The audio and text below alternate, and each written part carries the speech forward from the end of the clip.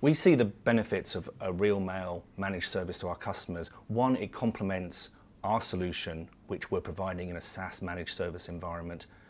From our end customer point of view, whether they're an SMB or whether they're an enterprise or whether they're an ISP, what they're looking at providing to their end customer is no need to invest in hardware, no need to invest in support,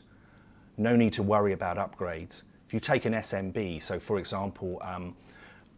a hosted provider, a managed service provider providing unified communications with all the security aspects of antivirus, anti-spam in a SaaS environment,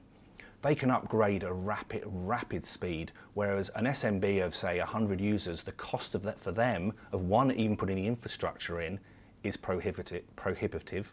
but even